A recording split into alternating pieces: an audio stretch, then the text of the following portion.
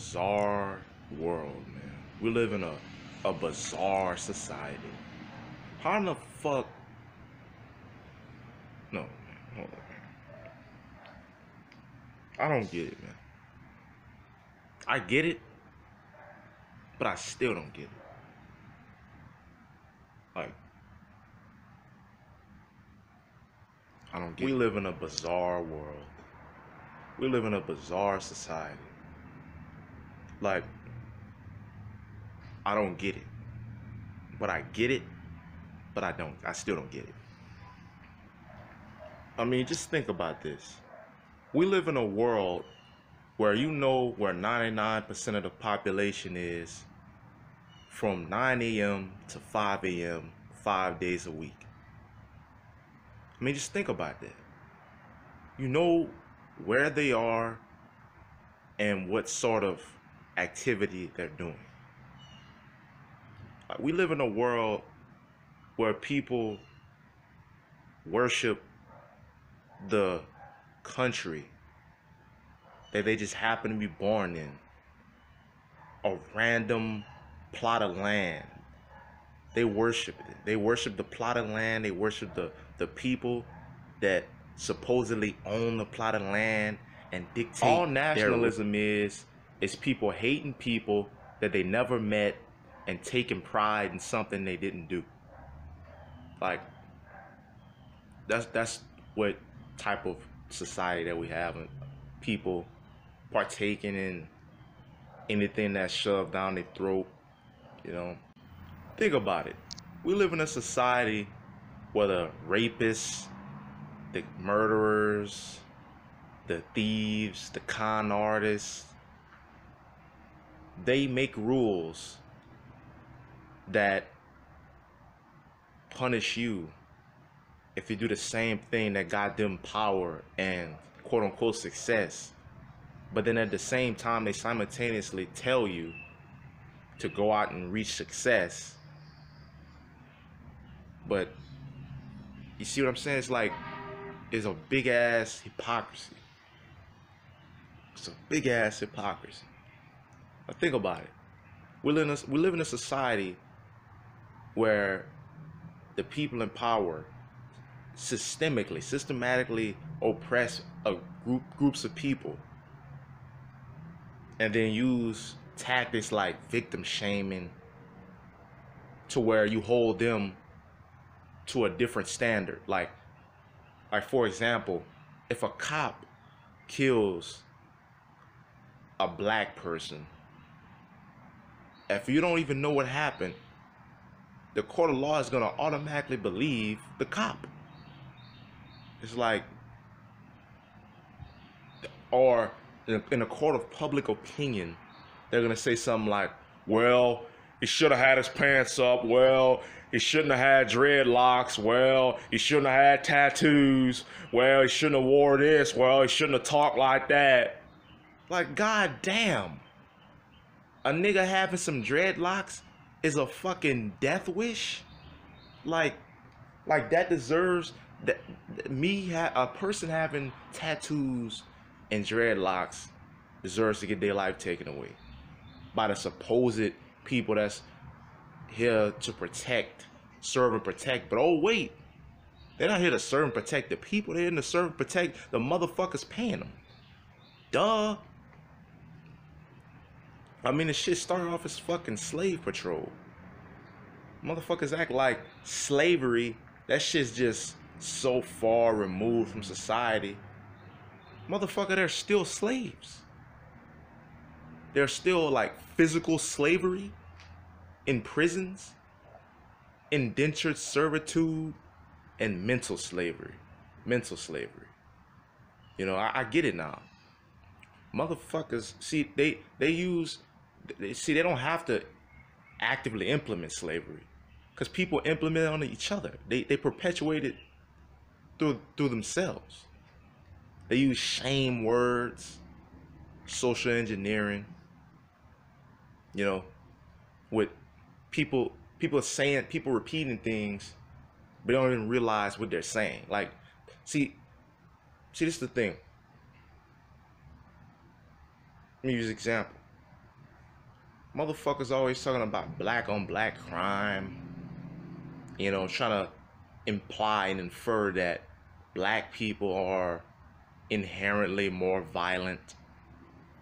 You know, they say, you know, all those black neighborhoods, they're dangerous. Motherfucker, the neighborhood ain't dangerous because it's black. It's dangerous because it's poor. God damn it. It's like you say, like a cop kill a black person. Let's say a cop kills a black person. And let's say black people complain, right? And like these motherfuckers will really sit there and say, well, blacks kill each other, so. It's like people that are murdered are overwhelmingly more likely to get killed by someone in their own community. It doesn't matter what the community is. That's just pure demographics.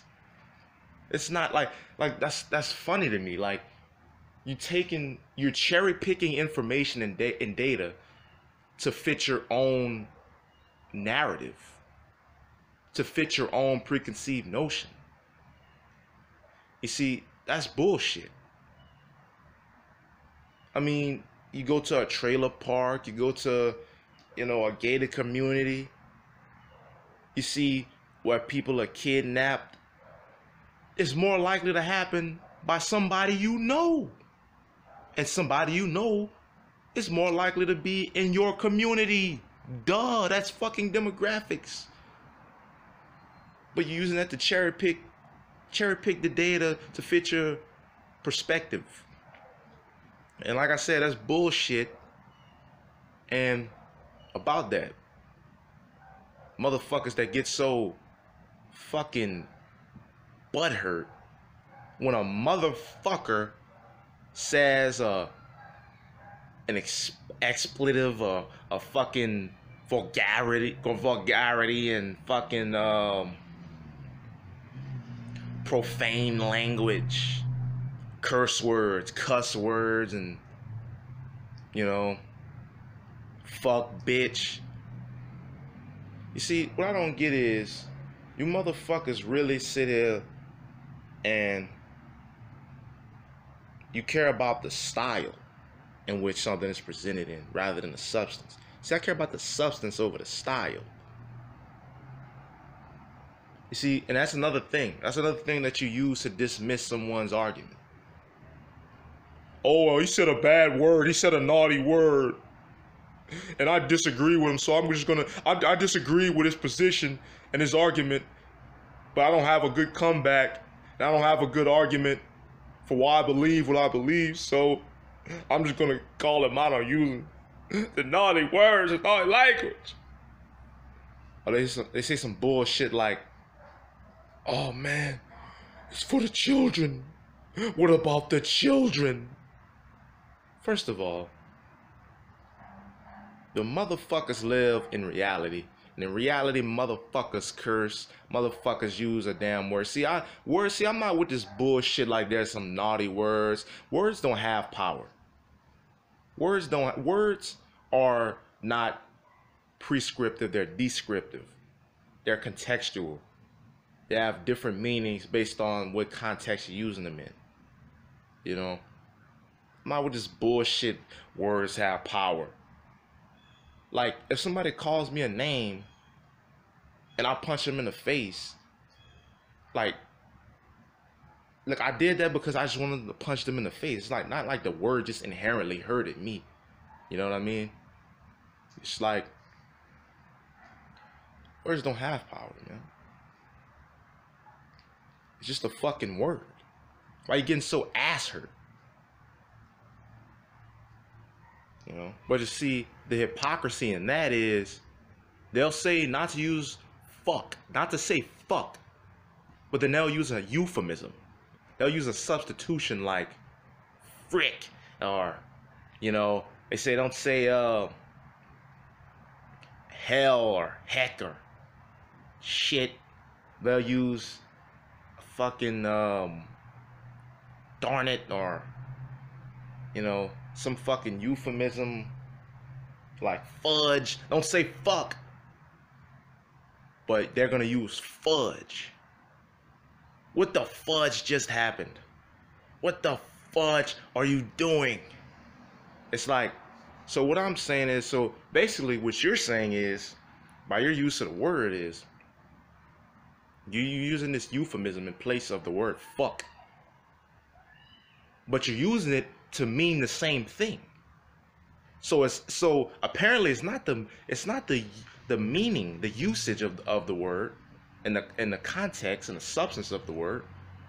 You're actually offended by the word itself. And as I just said before, words don't have power. Words don't have meaning. It's just a word. It's just a collection of letters. You know, they'll say like, oh, don't say fuck. You know, just say they got it on. Let's get it on. Or, you know, some other euphemism, but you mean the same thing. You still mean sexual intercourse. But I'm saying fuck. I want to fuck that bitch. I want to fuck. You know? But you saying, no, just say screw. No. And I don't give a fuck. I honestly don't give a fuck if you're offended, because offense is taken, not given.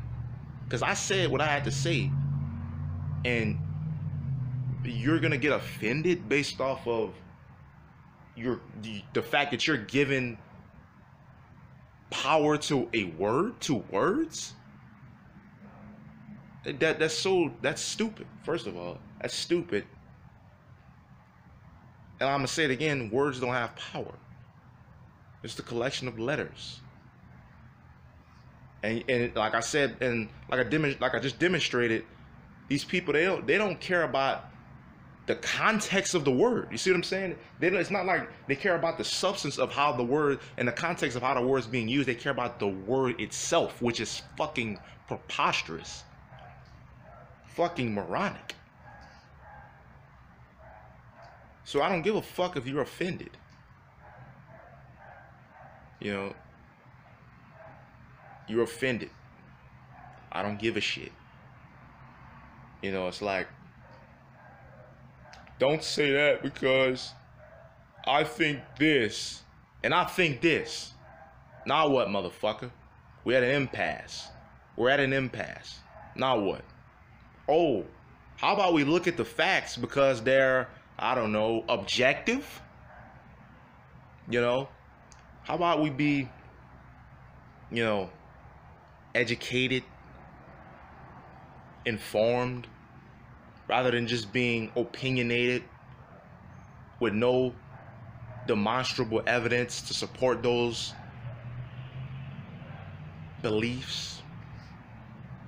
You know, these people that they like to use loaded language, and they'd rather an insincere apology than an uncomfortable truth, you know, which is fucking dumb.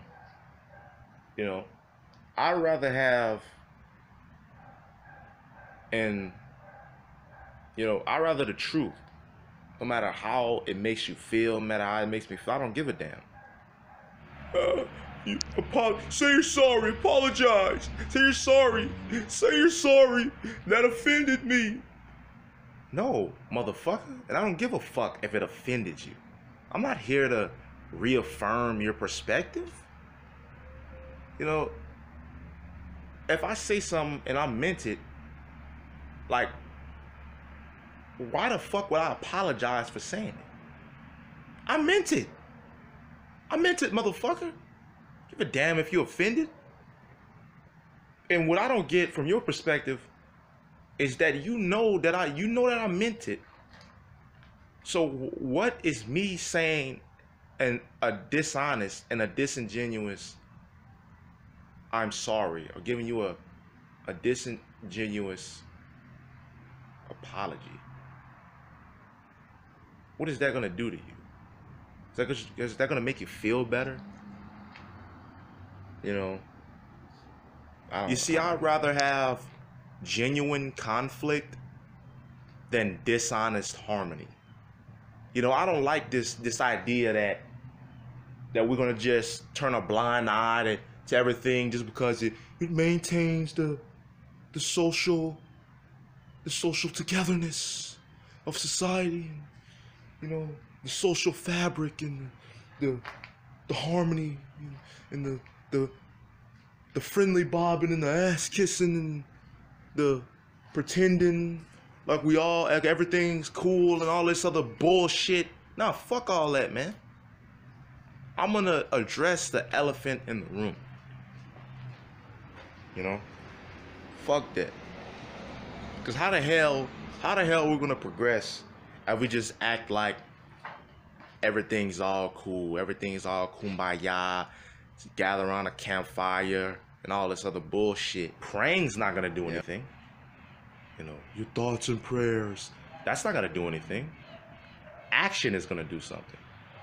Action based off of the scientific method, logic, reasoning, rationality, skepticism, critical thinking.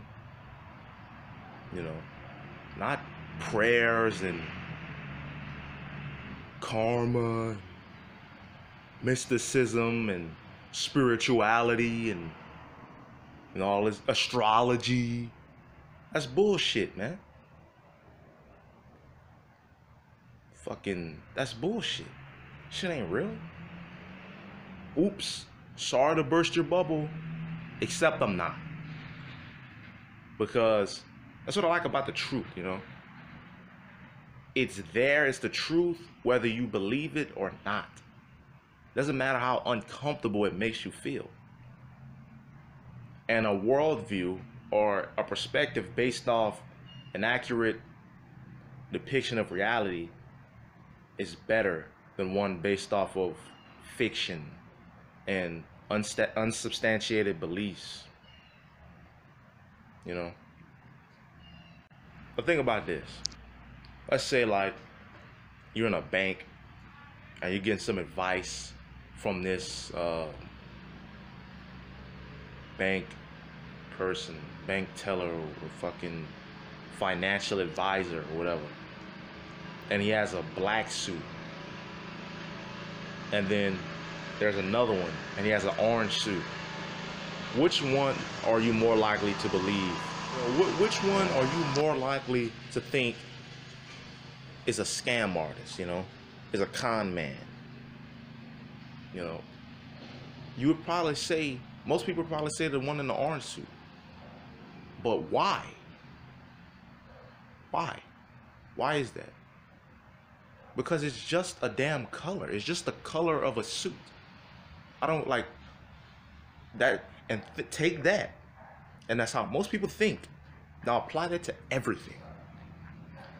And most people don't even think about that. Something as simple as that. A color of a suit. And you literally, people make judgment, like life-changing decisions off of something like that. I don't like, it's just the color of a suit. Something so simple that is not even thought of. People don't even think about. But it goes in, you know, it is used to make life-changing decisions. Well, back to the dangerous neighborhood thing. You know, you show me a safe, poor neighborhood. I'm waiting. You show me a safe, poor neighborhood. What I don't understand is people, they ignore the elephant in the room. Like you would make this argument, this great big fallacious argument full of sophistry and, you know, unsubstantiated claims and irrational beliefs, just to reaffirm your perspective and your preconceived notion. But you ignore the elephant in the room. Like, of course, a fucking poor neighborhood is dangerous. Of course, there's more drugs and murder and, you know, crime in general. They're fucking poor. It's like people, America and society as a whole, it's like they judge people that have all of these opportunities and all of this standard of living and this quality of life, this high quality of life. They judge them on the same merits as people that don't even have the first basic foundation of a quality of life. It's like, at the end of the day, you gotta remember, we are damn animals. We are animals. And when we're put in that situation, in that predicament, oh, we're gonna let the animal out of us. You're gonna see that animal.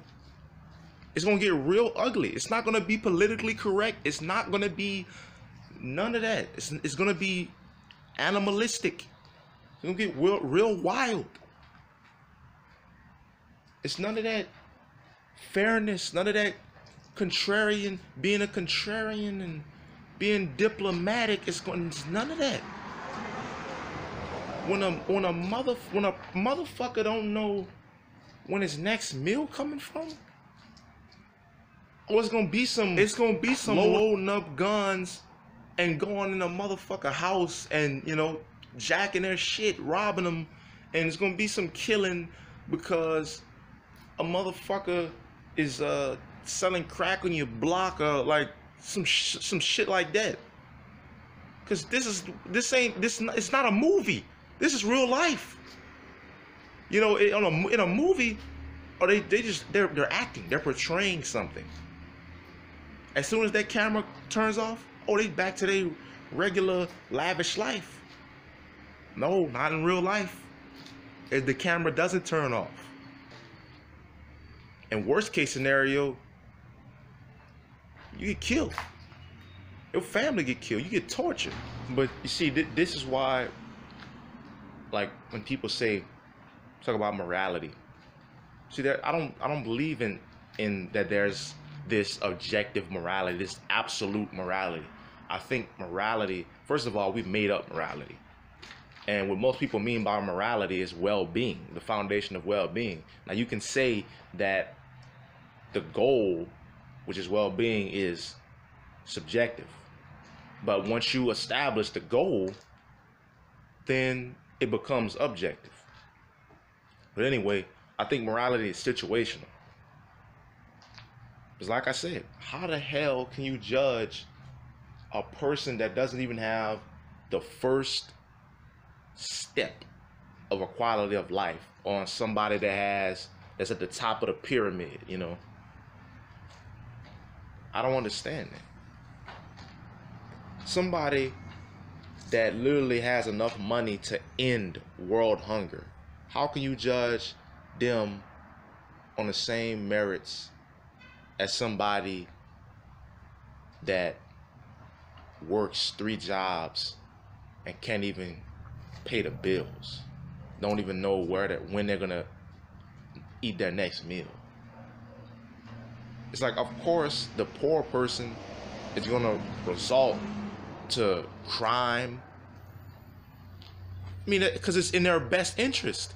It's not in their best interest to be a good citizen and be in all this other bullshit, like be a productive member of society and do what's good for society and all the betterment of society. No, they're doing what's good for them. Because apparently society and the government don't have their best interest. It's apparent, it's evident, demonstrable. So I don't understand that. You know when I first realized that this world was fucked up, when I was a little kid and they said nice guys finish last. Well, goddamn, shit. You know, fuck, shit. It's like, you know, when they tell you when you're a little kid, they tell you, when you grow up, you can be anything you want. Really? No, your ass is black. Shit. God damn it. Fuck. Shit.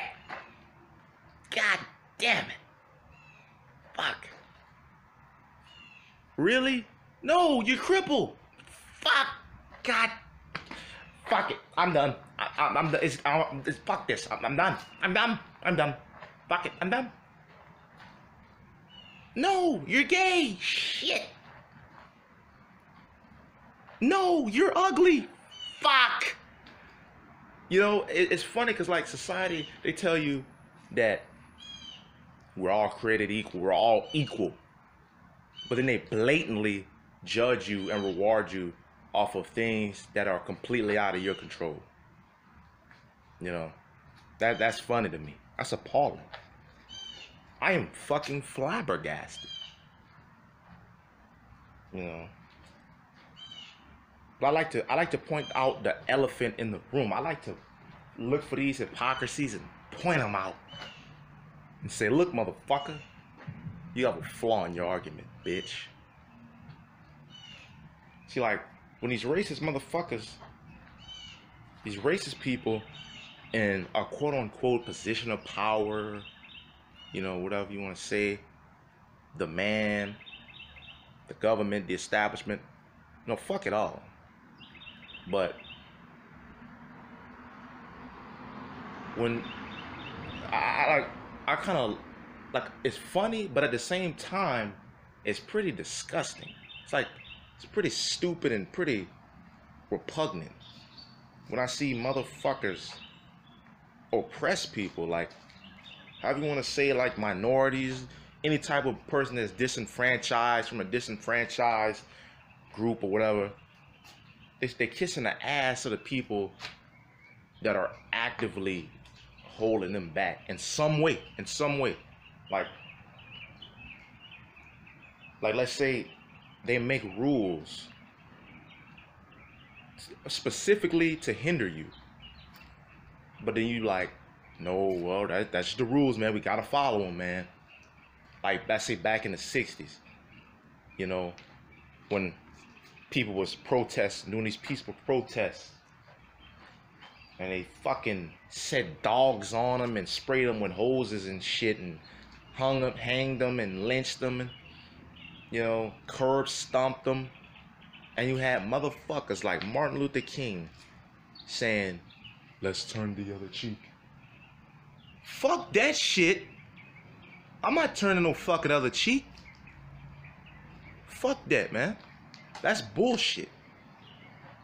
You see, it's like you're actively kissing the ass of the people that are holding you back, that are oppressing you. I don't fuck with that. I do not fuck with that. You know? It's like, that's another thing with religion. Like, let's say the Bible, it justifies slavery. You know, it says, and you know what, I already know people are gonna come, oh, that was the Old Testament. Motherfucker, well, your good old buddy, Jesus, you know, you looking at, he says, slaves, obey your masters, no matter how harsh. And, you know, they say stuff like turn the other cheek and faith is a virtue. That's all bullshit. Of course they're gonna put that, they're gonna perpetuate that and tell the slaves that. So now they pass it on to their descendants. And now in fucking the modern day where we got the internet and vast amount of knowledge at our fingertips, you still got people believing this bullshit and preaching this bullshit. Like, come on, man. Really? Really? I don't get it, man. I don't get it. Like, I get it, but I don't get it.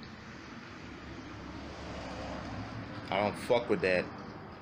Like, well, That's just the way the world works. That's just the way it is. No, that's not the way it is, man. They made you docile to where you can say that. To where, oh, you're saying that, so now their status quo, which benefits them and is not in your best interest, is perpetuated, continued. I mean, that's common sense. Oh, wait one motherfucking second before I end this motherfucker. You know, what I fucking hate, you know what I fucking hate? When a person brings up a flaw or something in America that they don't like, you know what the first thing these fucking Republican, conservative, right-wing, fucking flag-loving, Bible-thumping, fucking government dick-riding ass, establishment bootlicking motherfuckers say? Why don't you just leave? Just leave the damn country. Just leave the country. That's interesting, actually. That's interesting because you think that America is exempt from criticism.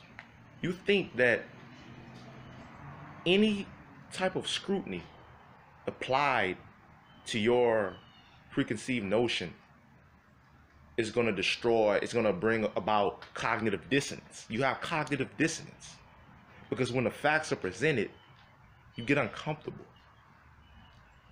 When you say something like, you know, when you bring these monuments and these statues of these slave owners and these rapists, you know, and these people that were pro-slavery, and these flags and these symbols that represent slavery, and you think to yourself, hey, I don't want him I don't want them saying that's slavery. No, that's just what America is. And you know what? You're right, because that is what America is. That's the foundation of America. Slavery, genocide, rape, theft. You're right. But the thing about it is, you're trying to paint it in a different picture. You see what I'm saying? You're trying to paint it in a different picture, in a different light than what it really is. See, that is the reality. That's the foundation of America. But I don't understand. The part I don't understand is, when somebody brings about a problem in America, why is leave the fucking country? Why is that always the response? Wouldn't you want to correct those things? But that's the point. You don't want to correct those things because that's what you believe in. That's what you stand for. That oppression and that disenfranchisement. You like those things about America.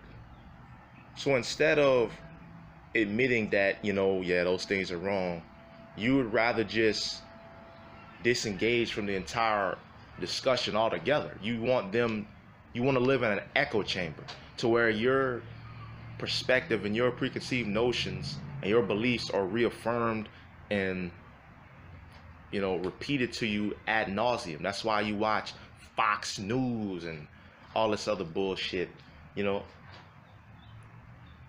Like, wouldn't the correct or rational response be, well, you know what? Let's take this into consideration and let's find a solution to this so that we and our children's children can live better lives. But no, y'all don't want that. Leave the fucking country. Why can't I just, why do I have to blindly have this blind reverence towards some random arbitrary plot of land? Why can't somebody just have a genuine, like somebody that actually cares about the well-being of the country, just have a genuine complaint about something that they want to change, genuinely change. But these people don't want that. These regressives don't want that. It's pretty funny to me. It's funny, but at the same time, I hate it. It's just a big hindrance. People that think like that are a hindrance on society. They are the hindrance. These closed-minded people that are opposed to new information or any information that destroys their perspective, that just utterly takes their perspective, turns it on its fucking head. You know, they don't want to hear the truth. They want to hear whatever they believe repeated to them. That's it. So I just thought that's just funny to me. Leave the fucking country.